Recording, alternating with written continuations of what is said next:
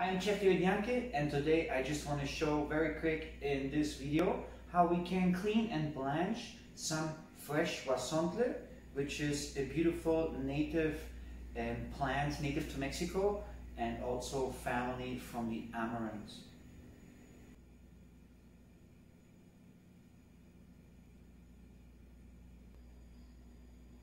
Huauzontle is a delicious plant. There's many different recipes we can use them for. In the Mexican cuisine, for example, we can use them for soups, for broths, for sauces, to make sauces, or to make tarts and now serve them in adobo sauces or in mole sauces. We make tarts with them, which we can, let's say, vary with different ingredients or just focus on the huauzontle in that case. Today we're going to make a recipe where we go stuff them, which is like a very classic recipe, and sometimes the people also just use the huauzontle as it is without taking off the stalks. Today I want to show you how we can, I consider we should clean it to take off some of the big stalks and just to have to obtain those small tiny leaves, which are delicious basically. And it's basically like the leaf for around the seeds, but they are edible. And we're gonna blanch them for a few minutes, just like 2 minutes, and then put them into ice water, and then they're ready to be used for other dishes like the ones I was just mentioning in the beginning. Huauzontle is a native plant to Mexico. It's also there, it's from the amaranth family. The amaranth looks very similar, it just has a red color. And here we have to take a look that they are always those tiny little bolts which we want to get off. They are stuck on stalks, and I want to show you very quick how we can do it. We can do it by hand, or we can do it with a strainer. That works too. It takes time and you have to be patient, but it gives you a better quality than leaving all the stalks with it for the preparation for the dish. And well, let me show you how to do it.